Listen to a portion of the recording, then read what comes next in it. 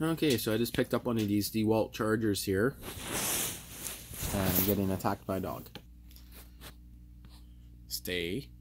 Stop being a brat, Proxy.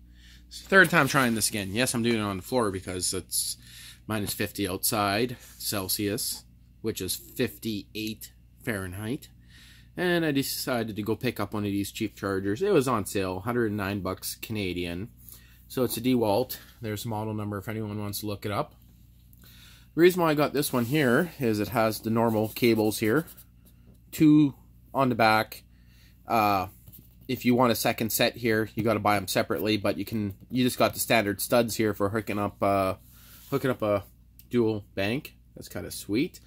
But it's a 30 amp charger. It has some different features here, as you can see. So, battery recondition, polarity protection, USB, has a pass-through on the power cord end, but alternator check. It's a pretty decent one. It does wet, gel, and AGM batteries. I'll flip it over to show you guys the other side before I open it up. I'll just go slowly, you guys can read that, but yeah, it's not too bad. Not too bad. Now notice one thing here. It says 30 amp battery charge. It's only 12 volt. It doesn't do 6 volt, which doesn't bother me. I really don't need to ever do anything like that. But one thing I notice here says 30 amp and 80 amp. There's no slow charge, but it does say battery conditioning, reconditioned, so it has to go down to 2 amp somewhere. I just don't see it written on the box. Even here it doesn't say it anywhere, but I bet you if I type in the specs online, you'll find that information.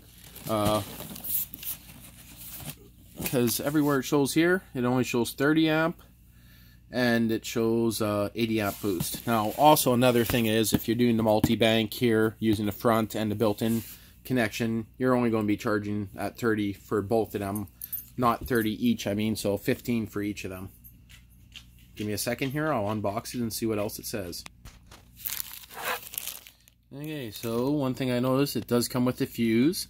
That kind of sucks. I was hoping it'd be PCT, which is an auto reset fuse, but it's not. It's a glass fuse. So that's not too big of a deal. And yeah, nothing here does it say that you can go lower than 30 amps for your charging, but I'm sure of it, it's going to have it. Just the fact that it has to recondition, you really can't do that at a high voltage, or high amperage, I should say. Okay, so I just popped it out here. One thing I'm going to say, nice rubberized front. Has this rubber bumper on it here. Some nice venting on the side, a couple handles here. Has a 1/4 amp 12 volt fan on it, so that is pretty nice. Clamps themselves are full metal. Nice setup. They wrap around it. 2018 model here. Oh, I see 12 volt 15 amp. Oh, so does that mean this back cord here? No, I gotta read that once I pull it open. I'm gonna look up the manual and everything here, but this is just a general unbox. What I think of it. But it looks pretty awesome. That one goes nice and tight. Oh, I don't like that. You see this? Look at the bulge. Oh, I got dog hair on it already. That's right out of the box. That one's tight. This guy's nice and loose. Huh. Well, if it works, it doesn't really matter. It's going to have a wire on it. Let's plug it in and see what happens. I'm not sure if you guys heard that, but I just turned it on. The fan turned on, shut back off. Don't have any batteries hooked up to it, so I doubt anything's going to do anything. Bank 1, bank 2. But what I'm going to do is, I guess, temporarily hook up a battery and just see the different options. Because if it's only 30 amp, that kind of sucks, but we're about to find out. Okay, so I just got it in the sunroom here, unheated, unvented.